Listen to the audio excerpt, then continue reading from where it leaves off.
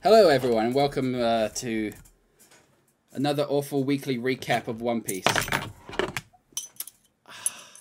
I'll just quickly go over what I said. We're still in lockdown, haven't been to the comic shop. I got my COVID vaccine today, like literally half an hour ago. I've been reading a lot of Shonen Jump because I subscribed to the... I feel bad for my good old friend down at Impact Comics. I got into buying a lot of manga from him over the last couple of months. As soon as we hit lockdown, and he didn't have the next 2 volumes that I needed, I found the Viz site, which is like $2 a month, and it literally has like all the Shonen series and all this other manga. And I'm gonna try and keep buying One Piece because I started out. I wanted to have it. I think I've said this previously. I want to have a nice bookshelf full of books that I can look at and maybe lend people. But like being able to read all these series online, there's no reason to like buy the physical copies from the bookstore. And I feel really bad about that because he's my friend and I like Impact Comics and I like these comics. But anyway, so I started to talk about Jujutsu Kaisen was what I was talking about. I saw the anime like everyone, and I didn't like it all that much. I thought it was fine. Like shonen battle anime with monsters and fighting and special abilities, that's my jam. That's like what I'm into. But I just didn't think Jujutsu Kaisen was that good. So I'm reading the manga now just to see if there was something different in the manga. Maybe the story continuation after the anime ended is better. We'll see. So far I only read it's like the pre-chapters. There's like chapter 0, a couple of 0.1.2.3 chapters. I don't know how that ties into anything apart from the fact that it's got some of the same characters in it, but we'll see. Then I started to talk about Sakamoto Days, which I described as being basically John Wick, except instead of like John Wick leaving the biz to like live with a woman that he fell in love with and she died of natural causes, in this version he falls in love, leaves the biz, has a daughter with her, gets overweight, and is running a convenience store. But he's still like the world's most deadly assassin. And there's a guy, I think he might have been a student or like an associate, and for some reason he needs to bump him off, but he can't because Sakamoto is so good. And they become friends, and the series is about him living life as like an ordinary dude when he's like the world's greatest assassin, except he's chubby and overweight and unsuspecting. I haven't read that much of it, but it was kind of funny. Those kind of slice of life gag mangas aren't really my thing, but like I'll read it every now and then.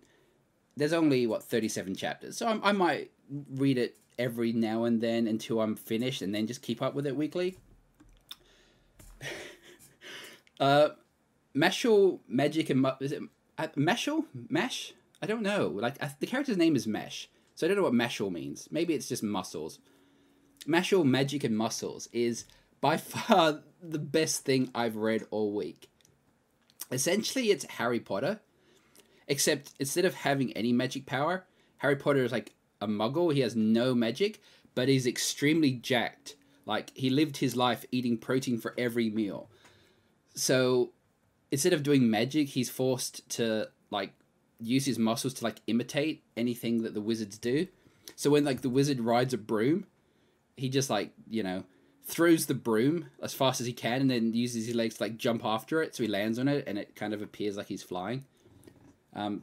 Instead of just casting magic spells, he just full-on punches people in the face. That's how he solves a lot of his problems. Is literally, whenever he gets into a standoff with, like, an evil wizard or, like, a Slytherin-ish wizard who's, like, you know, looking down on him or looking down at people and being a bastard, punching them in the face or in the gut is like his go-to move.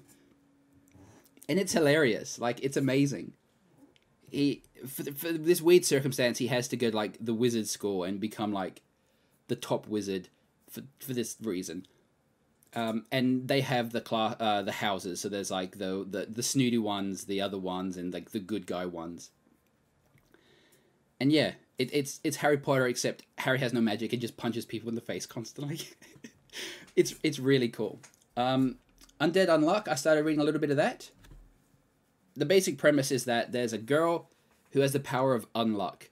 So if she touches people with like bare skin, and I think it's into that like how she touches them, like if she touches them because she likes them, like she hugs you because you like she really likes you, that's worse than if she was just to brush past you or you know, touch you without knowing you. Like there has to be some sort of feeling involved, and once she touches you with skin, you become really unlucky, or something happens to you that's really unlucky. So like she's lived life where she hugged her parents goodbye, and then they died in the plane crash. And she's gonna kill herself because she's kind of sick. She reads like shoujo manga and all these romance series, and she realized one of the reasons anyway, like killing people accidentally is like a big reason as well. But also knowing that she'll never have that romantic fling, those like stories she reads in her manga, those romantic stories. She's never gonna have that because if she ever tries to like cuddle up to a boy, they'll probably die from, you know, buildings falling on them or something. So she's gonna kill herself, and she meets. He doesn't have a name at first, but she calls him Andy for some reason. And he's like, no, he's not a zombie. He's undead, which is basically a zombie. He's immortal. If he gets injured, like, he regenerates really fast. And he takes a liking to her because he wants to die. He's been alive way too long. He's just kind of over living. And he thinks that he can use her power of unluckiness to do something so unlucky that it actually kills him. Because so far, anything that happens to him, he regenerates. So he wants to get something so unlucky that it will kill the unkillable person. And early on, they kind of find that, I think, he's trying to save her. Like, there's a bit where he wants her alive because of her power, but he also kind of wants her to live and wants her to do well. So if it comes down to, like, he gets captured, he got captured by, like, a military organ, or some sort of weird organization and, like, experimented on once. He's fine with going back and being experimented on if she gets to live, that kind of thing. So she's appreciative of him, gives him like a kiss on the cheek, and something really, really bad, like a meteor falls out of the sky and lands on the building they're all in. So early on anyway, he kind of gets it in his head that if they fall in love, like she falls for him and they like do the mattress Congo, then that's what will trigger like the event that will be able to kill him. But he's not about to just, you know, take her. Like, He's a bit of a gentleman. Like he looks like that's him there. This dude. He looks like gruff and mean or whatever, but he's a gentleman. He's not just gonna take her. And I think he also knows that to get it to work properly, like she needs to be really into it. Like I said before, her feelings and like how much she likes you kind of thing impacts the luck. So if she just kissed him on the cheek, something unlucky would happen. She kissed him because like he was willing to like go down for her, like sacrifice himself so she could live. So there was appreciation there. And that's what caused like the meteor to fall from the sky. So, you know, she needs to like really be in love with him for it to sort of happen. So that's that one. Witch Watch, I think I read 2 chapters of. It's a witch and a guy who is an ogre or something, and he's her bodyguard, and she's a witch, and she's in love with him, and I think he's kind of oblivious to her. It's a romantic series that probably has some sort of shonen battle type things. It might be good. I just haven't read enough to get into it. Candy Flurry. Interesting. Very, very short. It's a battle system where a bunch of people ate candies that give them candy power. Like, there's like 100 candies, and each candy is like a different candy power. So one person can summon like vanilla ice cream, and she's the only person in the world that can summon vanilla ice cream. And another guy has popcorn. Like popcorn is his weapon. He can manifest popcorn. Actually, that's not true. There's the kids, it seems, that were experimented on to get it right, how this would work. And then when it was perfected, they made the 100 candies. So there's a couple of people that have the same power. There's the ones that were experimented on to like work out how to give people powers. And then the ones that got the powers by eating candy.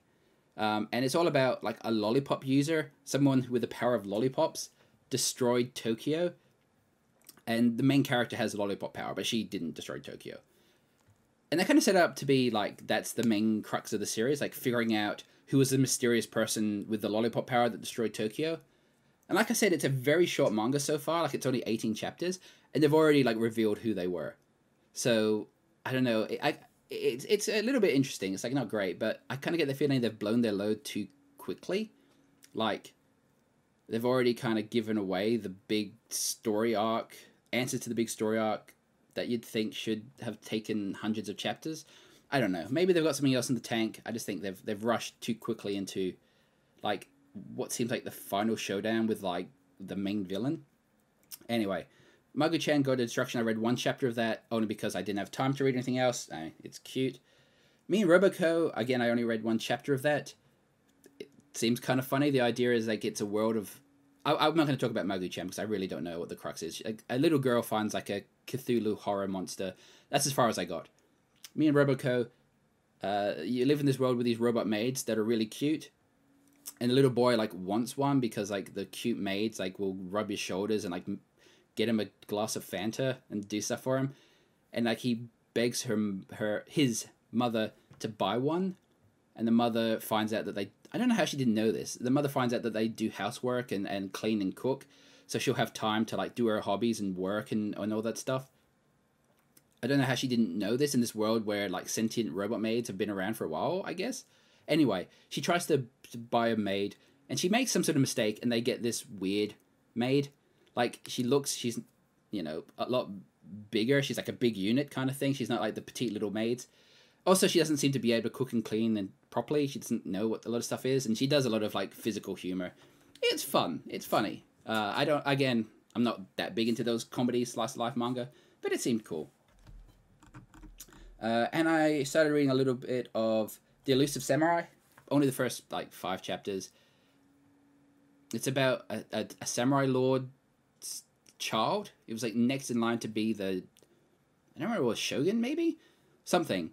And his someone revolts against his family and kills everyone. He escapes, but like this samurai guy that he liked and respected staged a coup and killed all his family. But he escaped, and he's with these band of people. And apparently, like his skill is like running away, even though that's like not a warrior thing to do.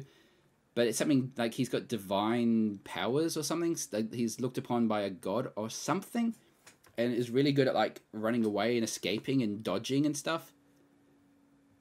I'd have to read more to say whether I think it's any good or not. But the art was nice. And Hunter's Guild. I read all of that because it's only 9 chapters. You know, it's your standard young person, something happens, you know, monsters attack. They meet a person from a guild or an agency or some sort of organization that fights them. They show promise and they go with the veteran person. So in this case, I think it's just the Hunters Guild, and werewolves are the bad guys. People turn into werewolves and eat humans, and they're monsters, and there's a whole guild that fights them. So this little kid, his village is being attacked by werewolves, so they hire a hunter, and it's this chick here. They do a thing where she's like a little girl, but then she turns into an older girl when they're fighting. I think it explained why. I think just like witches hex or something. And, you know, they do well, and the little kid helps, and he's really good, and he decides to come with her, and they head off, and now they're doing like a hunter exam / a alchemist exam, hunter exam, and that's as far as it got. So it's very generic, like you've seen it all before. It's like beat for beat any of those shonen series, like Hunter x Hunter or Fullmetal Alchemist or Naruto, where, you know, someone gets involved and to fight monsters in an organization, and they're doing like the entrance exam basically. The only thing is, can I show? I don't know if I'll get can you get copyright striked on Twitch because you show? I know Shueisha, the guys who like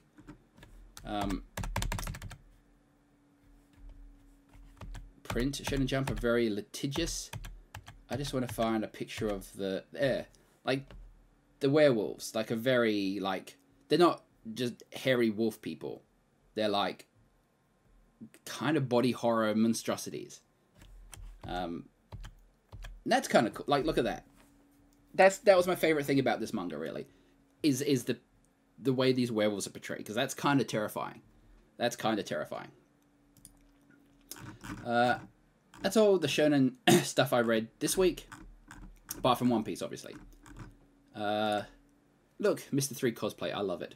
I'm gonna just do that every week. I'm gonna look up cosplays of some of the side characters from One Piece, because that's really cool. Anyway, so let's get into One Piece. We started last week. They're on Whiskey Peak. All the Straw Hats got themselves drunk and passed out, except for, well, actually, apart from everyone. No, Sanji and Usopp, I think, both wore themselves out. Luffy ate himself to death. Zoro didn't. He tricked everyone, and it turns out Nami did as well. Nami didn't drink enough to get drunk. She's playing the con game as well. Anyway, so Zoro is fighting everyone and he's beating everyone. Nami wakes up as well. There's a really weird... This is probably the worst... Yeah, this is probably the worst part of One Piece in its entirety. Like, all 1,000 chapters. Luffy wakes up. He sees, like, all these people being beat up. He sees, like, Zoro with his swords out. And I think he asks someone... I forget who. Tells him, like, Zoro did it. Zoro just, like, randomly attacked and killed everyone. And Luffy gets upset because these people, like, fed him and were nice to him. And he starts a fight with Zoro. And it's not, like, a joke fight. Like, it's a serious fight. Like, Luffy even says, like, I'm going to kill you, Zoro. And then the joke is that eventually someone, like, sorts out, like, tells him what happened. He's like, oh, really? Okay, cool. Like, let's forget about it all. But, yeah, the fact that Luffy really wants to kill Zoro, like his right-hand man, like, it doesn't make sense. It's not on character. It's not interesting. It's kind of off-putting. Like, considering last arc, or, yeah, last arc, or the Arlong Park arc, anyway. Like, people see Nami kill Usopp. Like, she doesn't, but most people see what appears to be. And everyone is saying, like, Nami is, like, part of Arlong's crew. She's betrayed us, like, all these terrible things. And Luffy's just like, nope, she's a good person, I know it. Like, let's trust her, let's rescue her. And there's no reason he shouldn't think the same about Zoro.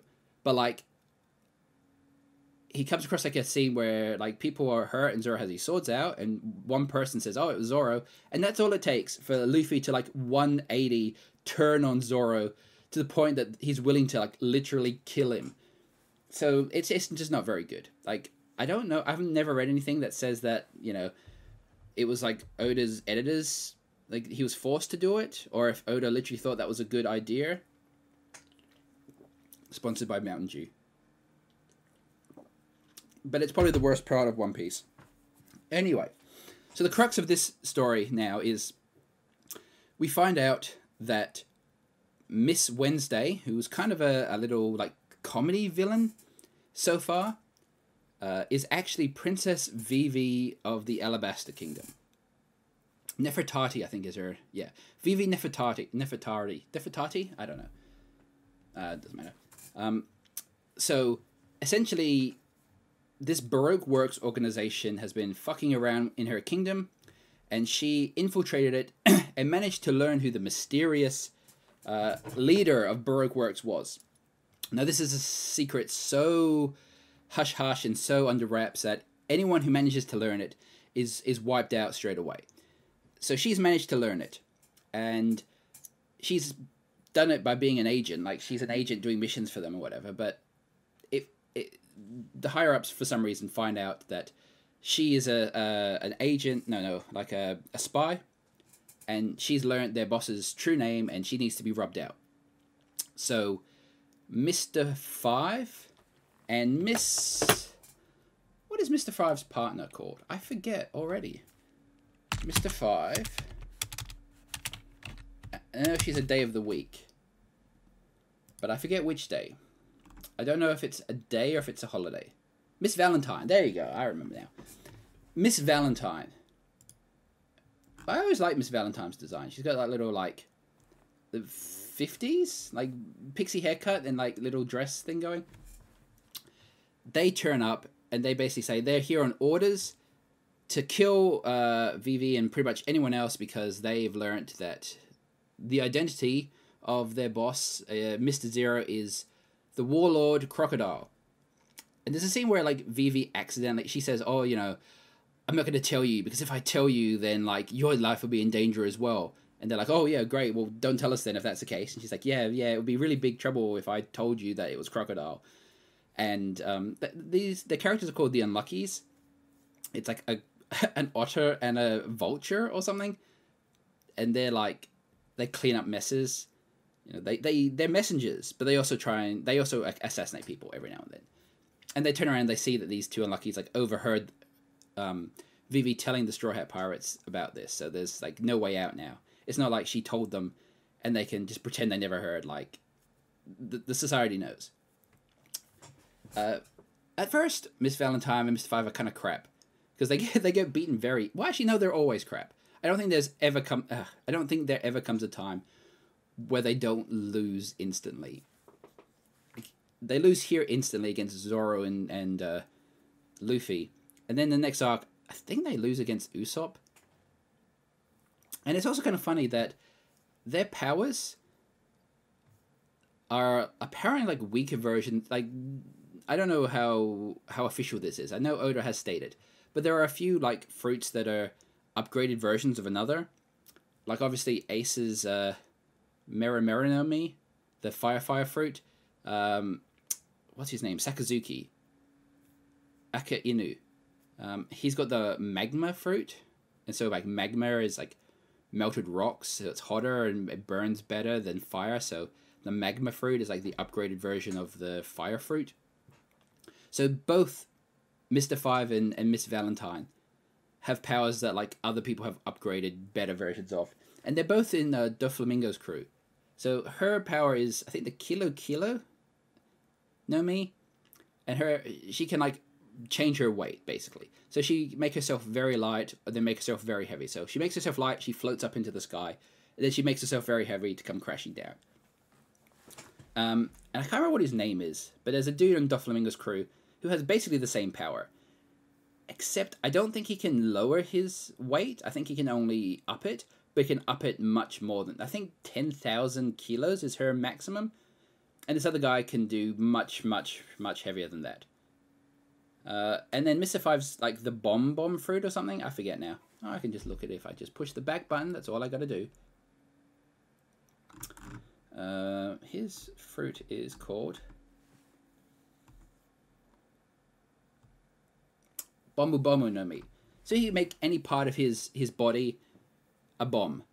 And that's even parts that can be dislocated. So his booger, he can take out a booger, and that's part of him, and flick it, and it makes that explode. And I think breath as well. I think one stage, like, his breath is explosive.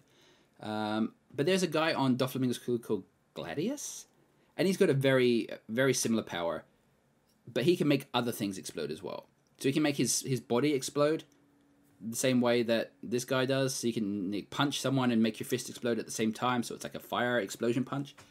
But you can also touch other things and make them explode as well, so it's slightly better. Anyway, they get defeated.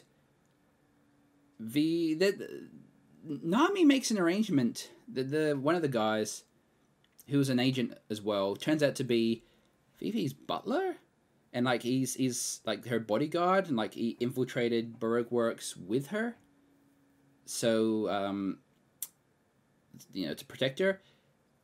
And he knows that her life's in danger, and Nami kind of makes a deal with him to look after her in exchange for money. I think this whole thing is because of money, but in the end, also because they learn from her that Crocodile is the leader of Baroque Works, which puts their lives in danger as well. I think they're kind of forced to go along with her as well a little bit. And I think Luffy just wants to help her because that's kind of Luffy's thing. He'll end up wanting to help you if he thinks you're a good person and you're in danger. So Vivi joins the crew along with her duck, Karu. I think that's his name. Karu? No? Nefertari. Okay. Nefertari is her last name. Oh yeah, it is Karu. I hate Karu. I always hated Karu. I don't know why. Like, usually I'm not too bad with like fuzzy mascot characters, but I always just hated Karu. Anyway, so they're all put together, and they sail towards the next island, which is an island called Little Garden. And I think they meet Robin as well. I think after they beat up all Baroque Works, I think when they're... oh yeah, I should have mentioned, I didn't stream last week. I read all this, and I was going to stream, but as some people might know, a lot of people from GAMMA.CON use this account. We all log in. I got logged out accidentally. And I tried to log back in, and you need a code, and only one person on the committee gets those codes. And I think they're indisposed, so they couldn't send me the code, so I couldn't log in. So it's been more than a week since I actually read these, so I've forgotten little aspects. But I'm pretty sure they meet Robin for the first time, who kind of just talks to them. I think the first couple of times they meet Robin, she's just like taunting them / giving them advice. She's not necessarily a antagonist to them like she is, but she's also kind of interested in them, so she'll give them hints and stuff. Yeah, so they go to Little Garden. Little Garden, I don't like that much. It's not really important to the overall story, apart from the fact it introduces the giant race. It introduces Usopp's obsession with being a brave warrior of the sea. I think when he left off, he wanted to be brave and wanted to have adventures or something, but I'm not sure if he necessarily said the brave warrior of the sea thing. I think it was these giants, Buggy and... no. Broly?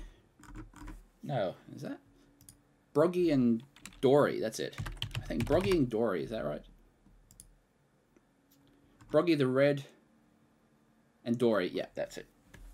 I think he's inspired by their story. Basically, these two giants, and giants live a lot longer, so they've been doing this for 100 years. They got into a fight, and like every day when the volcano erupts, they go and duel each other, and basically they go into the death. But it's been 100 years, and they fight like every day or every time it erupts, and no one has bested anyone. They don't hate each other. They're actually very good friends, and they've completely forgotten what it was that they started fighting about. But like, this is a warrior's pride kind of thing, you know. We fight every day because that's what true warriors do, and we have to keep going until someone wins. Blah blah blah. So this is where Usopp kind of gets that mentality that he wants to be a brave warrior, a brave, honorable person kind of thing. And it also introduces the country of Elbaf, which is the giant homeland, which we haven't seen yet.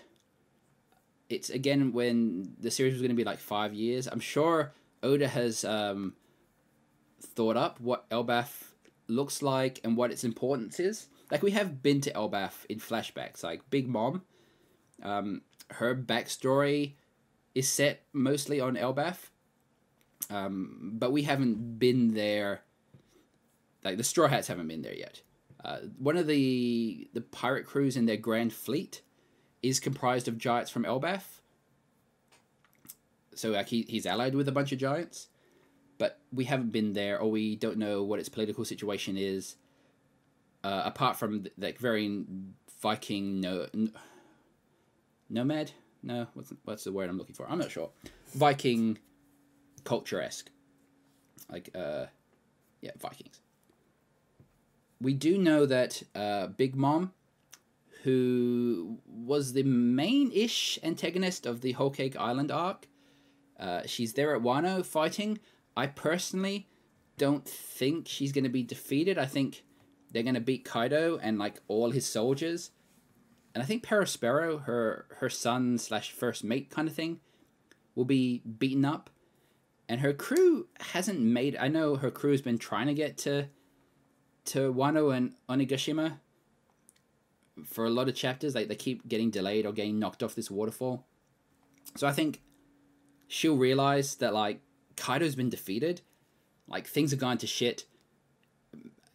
I'm going to have to swallow my pride, take my son, who's like a unconscious corpse. My ship's here, but like, we're not in a position now to fight against these forces that have taken Onigashima. And I think she's going to leave. And I think she'll be important to the...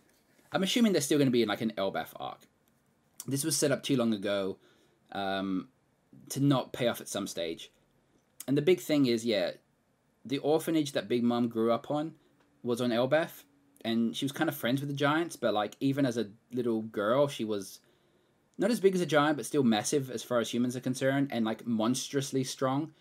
And when she got too hungry, she kind of went into these mad rampages. And one time when they were doing like a fast, you know, some sort of religious ceremony where they fast for a certain amount of time, but then they get to eat sweets at the end, she literally went insane and like burnt the village down and killed the elders.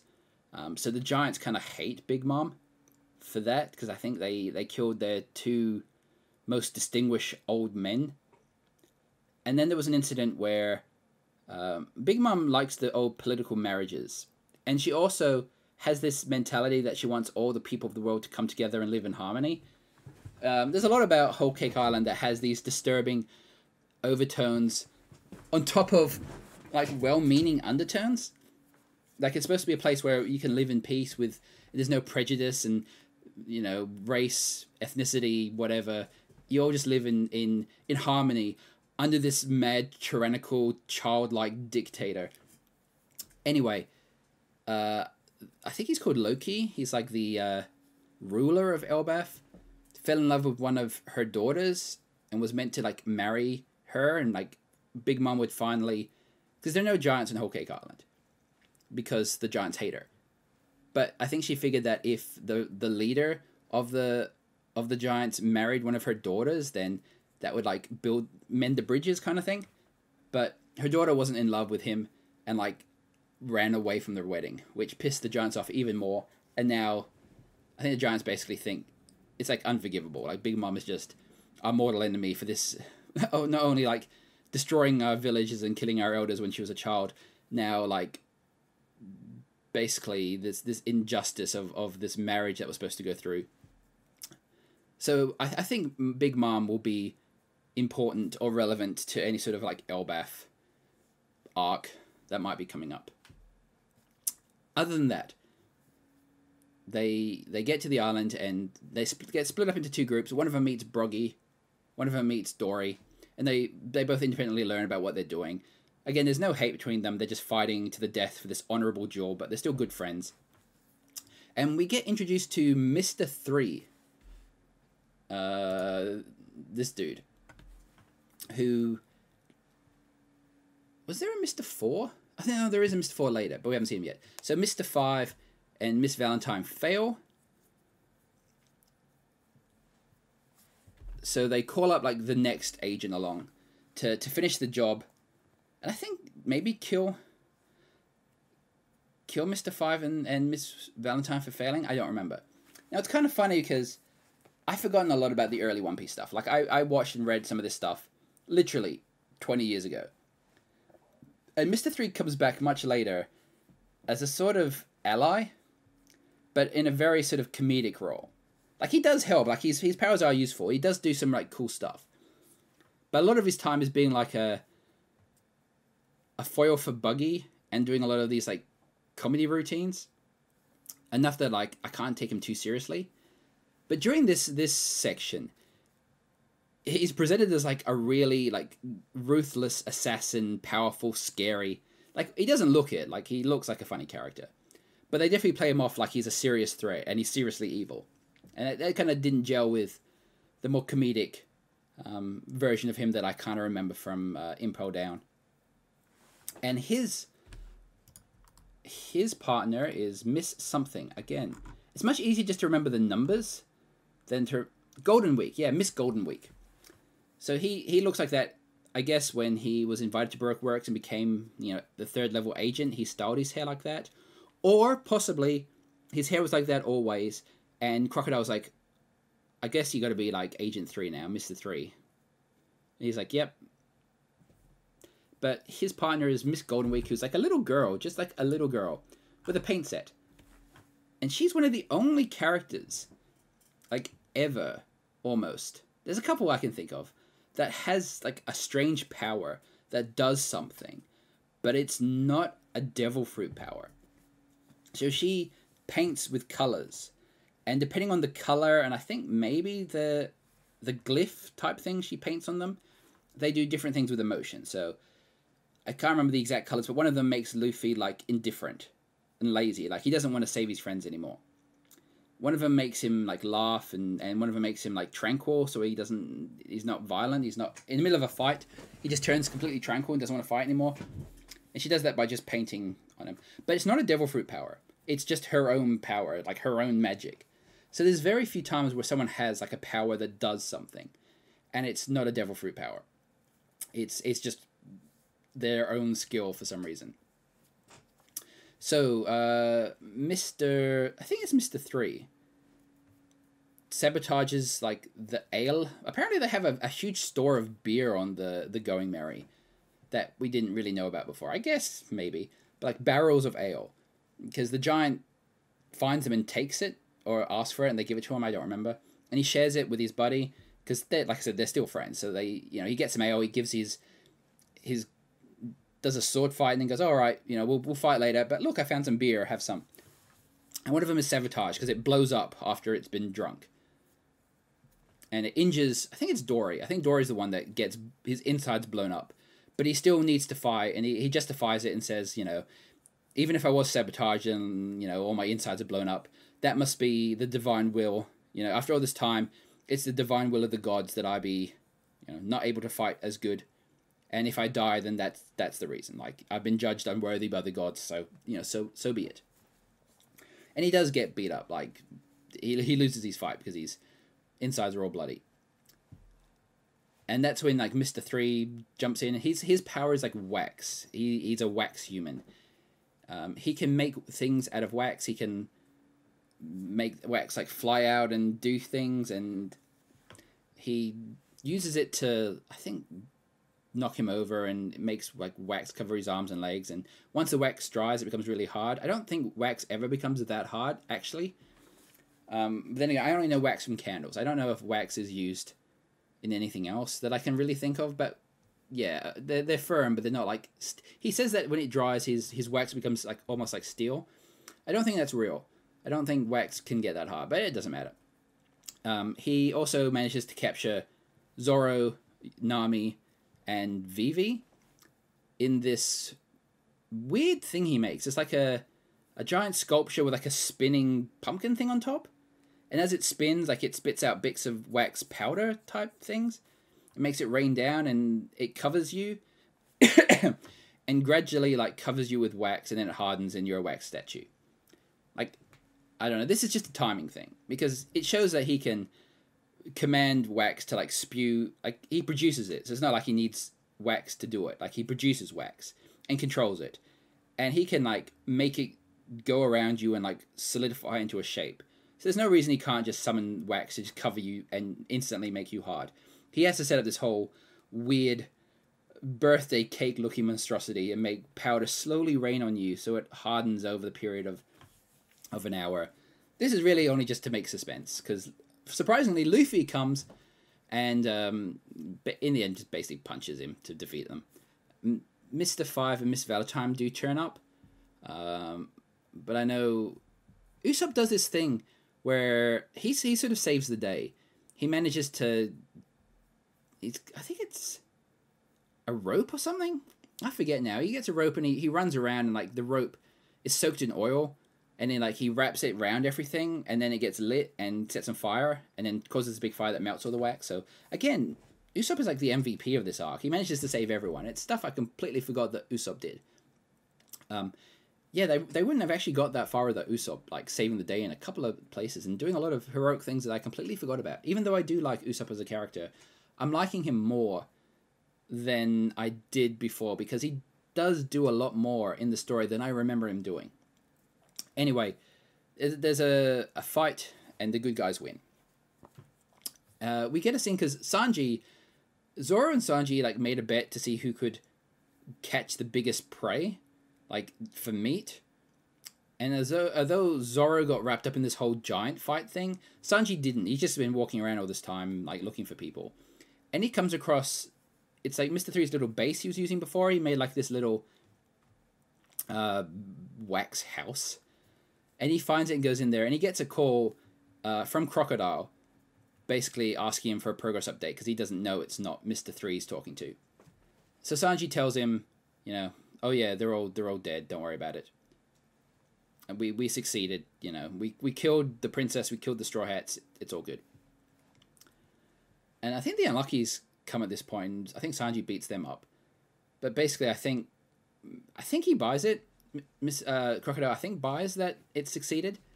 But he does command one of his other agents, Mr. 2, to basically go and intercept Mr. 3, Miss Wednesday, and the rest, and knock them all off. I think because they're useless, maybe, or... Here we go. His real name is Bentham, but his alias is Mr. 2 Bon Clay. And if you've never read One Piece, you might be thinking, like, that's just ridiculous. Like, that is one of the most ridiculous character designs. But Mr. 2 is close to one of, like, maybe top 10 of my favorite One Piece characters. And that's true of a lot of people. A lot of people rank Bon Clay, like, quite high. Yes, he's got bare legs, like a pink like dressing gown thing. He's got ballet shoes. He's got like all those hair on his legs. He's got swan heads coming out from each of his shoulders. But he's by far one of the coolest characters in the series. He will be more important next set of chapters. He's only sort of introduced as, you know, he gets called to basically intercept Mr. 3 and his boys and kill them. But he'll be back soon. And then that's basically Little Garden. The Giants recuperate. They're actually both fine. Oh yeah, no, they wanted to capture the Giants as well because they were big name pirates. There was like a giant pirate crew like over 100 years ago, and they rampaged everywhere and they were unstoppable. And for some reason, the two captains got into a fight and basically had to settle it with each other before they did anything else, and that's taken like 100 years. But they still have bounties of, I think it was 100 million berries was their bounties, and they're still active because, you know, they're still alive. And Mr. 3 wanted to collect their bounties as well. That was part of his plan. Anyway, after they're all beaten, the Straw Hats leave. I think they get an internal pose as well. Like, the log pose thing, I think I went over that before. The idea with the Grand Line is that each island has like a magnetic field. When you start off, you kind of choose an island to go to, or you I don't know how you get a log pose that goes to an island, and each island you go to is like linked with the next island. So while you're on that island, you got to wait for the log pose to like lock on to the magnetic pulse of the next island, and it takes a certain amount of time. And Little Garden is like a year.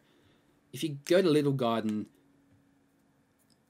so assuming like Whiskey Peak, if you chose that island, the next one along in the thing is Little Garden, and it takes a year, and a lot of people die. So I'm assuming that if you chose that path from the start, you die for the most part.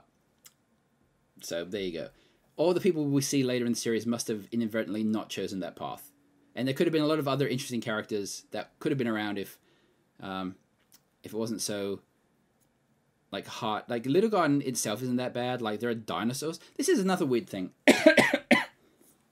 Like, I guess the dinosaur model devil fruit maybe isn't something that Oda thought of or knew about yet, because it makes a big deal that this island, Little Garden, is forgotten by time, and dinosaurs still roam the earth.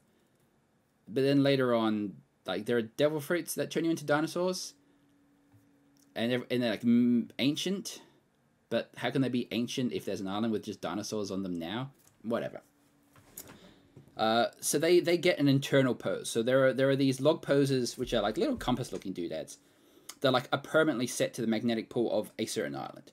So if you need to go straight to that island and you have an internal pose, you can just follow it. Otherwise, you have to just follow island to island and hope that the island you want is on that route, or you kind of just take your chances. So they get an eternal pose for Alabasta from one of the bad guys. I forget who. So that's cool. They can go straight there. The Giants help them escape because there's apparently a giant goldfish off the coast that they kill. They use this move. What is the move called? Something sovereignty.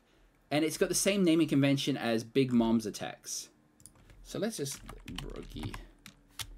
No,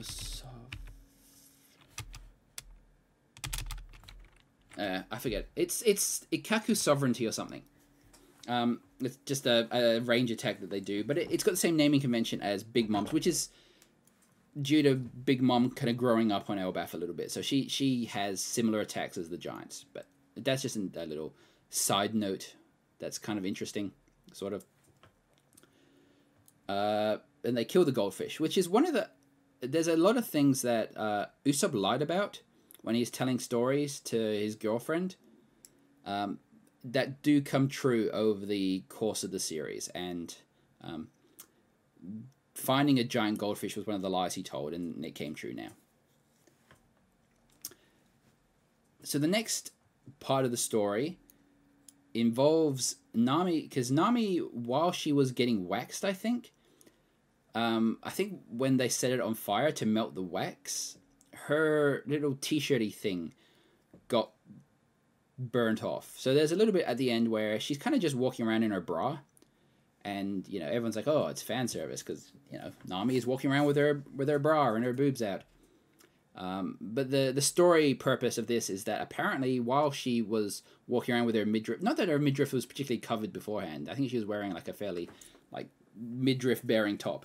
Anyway, she got bitten by some sort of bug or insect or snake or something. She got bitten by something, and now she's become very sick. So sick that she's not able to navigate properly, and she might die. So they have to go looking for... Vivi decides that even though her kingdom is in peril, they need to find a doctor for Nami before they can do anything else. This is also... I think there is a line where... I made reference before that at the beginning the Grand Line is talked up as being like this super dangerous place. And when they first go to the Grand Line, there's like half a chapter where they're like dealing with like rain and then storms and then lightning and then winds and then nothing, like it's perfect weather, and you know how... And Nami tries to navigate, but like because the weather's so fucked up that like her navigation skills, even though it's like pretty stock standard to like do this, to go this way, they get turned around, and she's like, wow, I did this perfectly, like how are we turned around? And then I said that basically that's never kind of brought up again. They do make a mention that at the start of the Grand Line is when like all the islands, all the first islands, magnetic like tropical systems or whatever, are all intermeshed, so that initial like first part of the sea is like super hard to navigate. But once you pass that, once you like choose your path and go on an island and follow island to island, each island has like its own weather. Like there's a winter island where it's like winter there constantly, or a spring island. So it's at the beginning when all the islands like mix together. That's the problem. But after that, it kind of gets okay. And that's kind of why, that's the explanation why they don't have to like battle all sorts of weird weather and stuff every time they leave an island from now, is because it's only that first initial bit, apparently. That first entering of the Grand Line, which is so bad. Yeah, whatever. Then we meet... I forget what his name is. They're sailing along, and they see a guy standing in the middle of the ocean.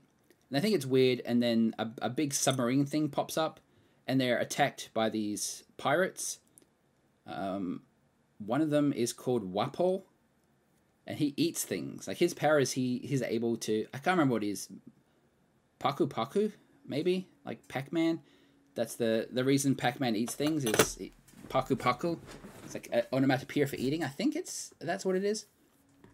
So his devil fruit is to do with eating things. And we'll see more of Apple later on. But I think Luffy or Zoro, I can't remember, someone beats him up. I think Luffy punches him and he goes flying away, and like his crew has to go and follow him. And they end up on this island.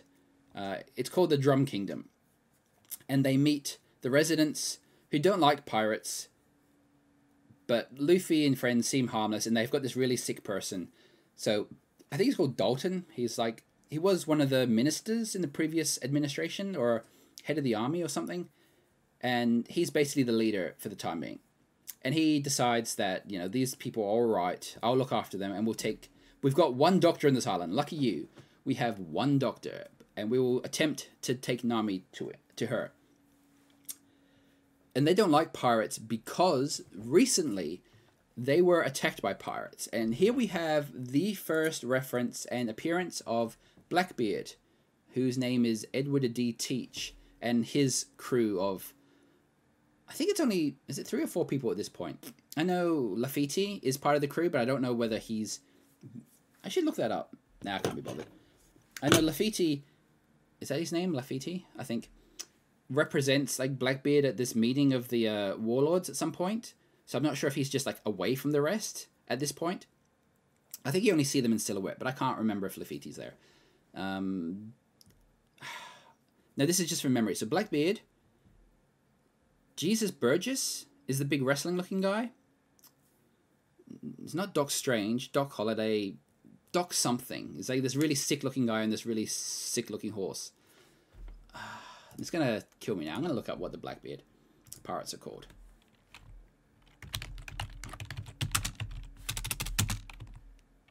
Blackbeard pirates. Okay, so at this point, Teach, yep, Jesus Burgess is that. Van Auger is that. Lafitte, I think that might be it. Doc Q. And his horse is called Stronger. I don't know who this guy is, actually. So the other members of the crew join much later, but at this point, it's only 5 of them. Perhaps 4, I can't remember. Anyway, Teach is a big deal and very relevant to the story as we go on. But this is the first time we hear of him. He apparently came to this island and just wrecked shit up. Scared the king so much that the king basically abandoned the country. And we find out that later, obviously, Wapo was the king who got scared of these pirates, just abandoned everyone, but then got lost at sea and hasn't managed to find his way back. And that's what Wapo was doing out at sea. And that's why they don't like pirates, and that's why Dalton is kind of the default leader at the moment, because their king basically abandoned them. We find out that the one doctor that they have is called, and I forget what she's called. Doctor...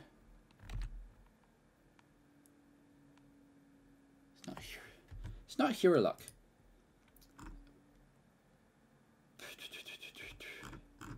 I would think her name is here somewhere.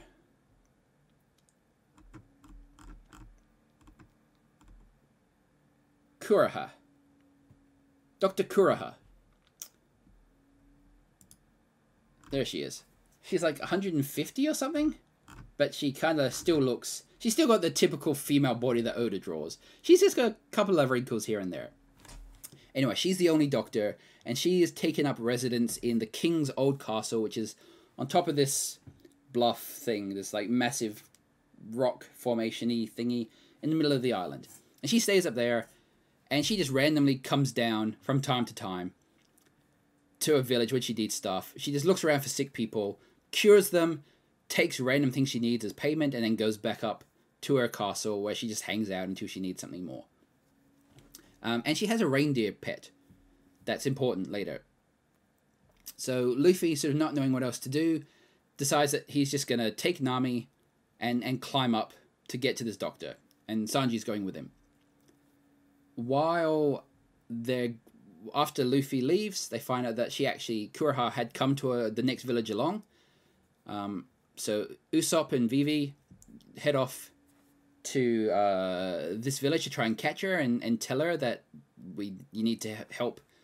I don't know, go back to your castle and wait for Luffy, or come with us and we'll try and find Luffy to stop him before he gets too high, kind of thing. I don't know. But anyway, that happens. Zoro is behind at the ship. Does he wait with? I can't remember actually. I think he's just waiting with the ship. I think someone's there with him, but I can't remember who it is. Nami, Luffy, and Sanji are going to try and climb up. Usopp and Vivi definitely go to try and find the doctor at the village she's at. I think... Yeah, Zoro stays behind at the ship, I'm pretty sure. And then Wapol comes back. He finally finds his way back to the Drum Kingdom. And he is getting into a fight with Dalton. Dalton has a zone fruit, which lets him turn into a bison. And he's going to fight... I think that's pretty much the end of the chapter, where we get up to. So, Luffy is going to try and climb up this massive mountain thing with Nami strapped to his back to get her treatment. Wapo has just come back to... He wants to reclaim his kingdom. And then that's where we leave it. Not the best set of chapters. Like, Whiskey Peak is alright. It's mostly there to set up that, who Vivi is and what she's doing and sort of what Baroque Works is about. They introduce Crocodile. One of the hilarious things is there's no sort of bar for bounties yet. So Leafy was given a 30 million, sorry, 30 million berry bounty. And they'd say that Crocodile is one of the warlords. And obviously he doesn't have a bounty now because he's like a permitted pirate. The government, you know, lets him be a pirate in exchange for his services. But before that, before he was like employed by the government, his massive bounty was 80 million. Which is kind of funny because we learn later on, like, Crocodile is like well known with a lot of big players. He knows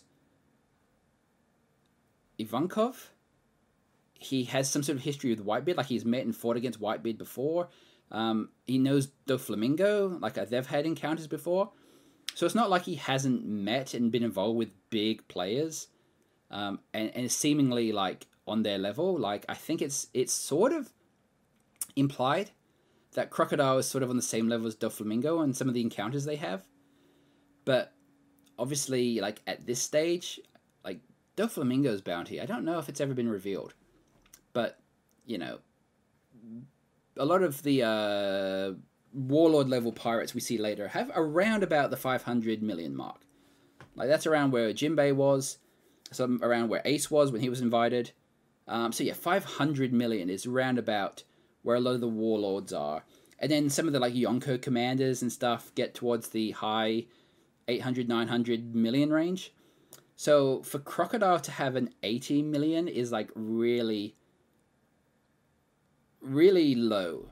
Like the supernovas, they're all the rookie pirates that have made it to the second half of the Grand Line that have a bounty of 100 million or more. So, you know, there are 11 of them. So getting to 100 million isn't actually that big a deal for like rookie pirates. Like it's a big deal, but I mean, there's 11 of them. So there's not like, you know, there's one in a generation kind of thing. So yeah, 80 million for Crocodile. I think Oda has sort of stated that he got 80 million before, like, because the government didn't really know how bad he was or what he was up to. It still doesn't make much sense. Like, really, Crocodile's bounty should be, you know, at least maybe 300 to 400 million rather than 80. That's just a... I don't think Oda knew just how high some of the bounties would get as he went along. Yeah, so Whiskey Peaks, apart from that information, there's nothing much special about it. Little Garden is just kind of boring, and it doesn't really introduce that much lore or that much new stuff. And then Drum Island we've only just got into. So, yeah. Drum Island, from memory, I'm not going to say what I think of it, because there's so much I've forgotten about all this stuff, so I have to wait until I read it. But we have sort of technically met Chopper now. He's in his reindeer form, not his little... I don't know what it is, actually. Because really, is that his human form, or is that his hybrid form? Actually, I don't know. Like, I don't know if I've talked about the different types of devil fruits before. Maybe I'll just go over it now. So there are 3 types. There's Paramecia, there's Logia, and there's Zone. So Paramecia are pretty much anything. Anything that has an ability that does something or is something is a Paramecia. Like, it's the most plentiful. It really covers... There's no really defined thing. Like, there are ones where you can turn people into toys. There are ones where you make your body explode. There's ones where it lets you come back to life after death. Like, this that makes you turn into rubber. They're all Paramecia ones. Logia are the elemental ones. They... Again, it's not really clear what counts as an element in the One Piece world, but it makes you take on the properties of that element. So let's say Ace, he's got his fire fruit. So he's essentially made of fire now. So he looks like a normal person, but if you try and like slash him with a sword, like his body becomes fire. So like, it's like if you try to cut fire with a sword, like it does nothing. If you try and shoot him, it's like shooting a bonfire with bullets. Like, what are you going to do? So he's basically invulnerable because he's made of that element. And he can shoot fire and manipulate fire and all that sort of stuff. And then there's like light, ice, snow, like mud counts, like swamp counts as an element at some stage. And again, I think I might have said this at some stage, but like if you're made of mud, that's a Logia and that's elemental. But if you're made of rubber, like rubber is as much an element as swamp is, surely. I don't know. Like mochi. Like later on, mochi is like a sticky Japanese desserty type thing.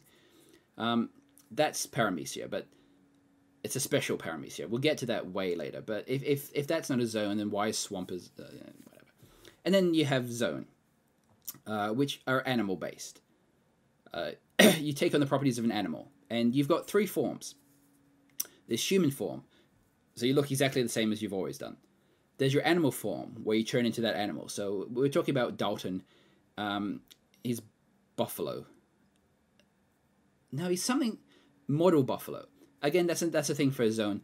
Is there's a lot of fruits of the same animal or the same family of animals, and then it will be model something. So like there's the bird fruit. I'm pretty sure it's called like the tori no mi, model something. So if you can eat the bird fruit model falcon, as opposed to the like bird fruit model seagull. So they're both bird fruits, but you don't just have like the falcon fruit and the seagull fruit. You've got the bird fruit model falcon and the bird fruit model seagull. That's how it works. So there's a lot of different types of animals that come into it, and they're all model something else.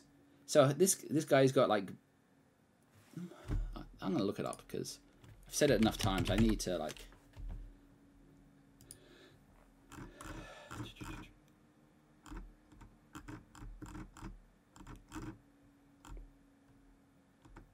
The ushi no mi model bison. So that's the cow fruit model bison. So it's possible that like there's an ushi no mi model like dairy cow out there somewhere. So he's a bison. And then, all right, so you've got human form, which he looks the same as always. The bison form, which is just straight up a bison.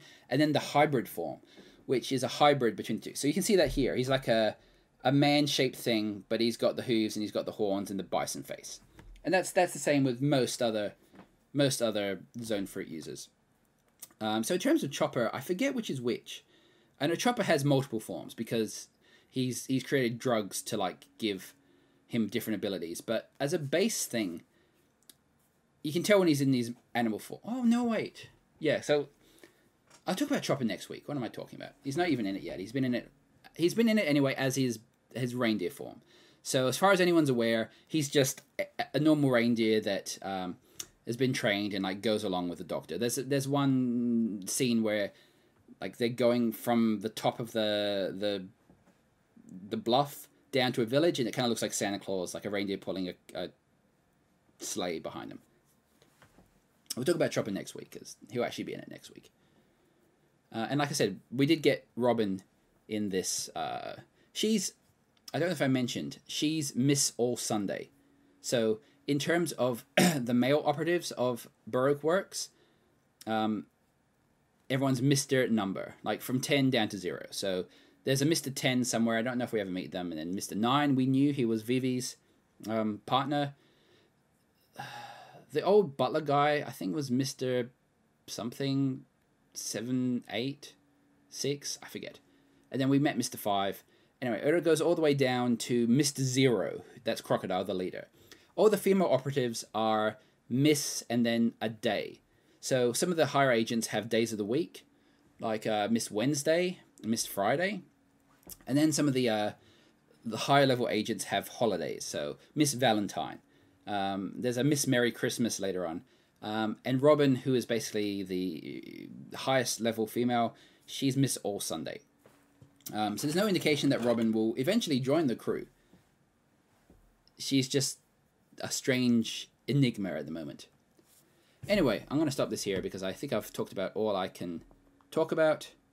And we'll see everyone next week when we dive into more One Piece. Goodbye, everyone.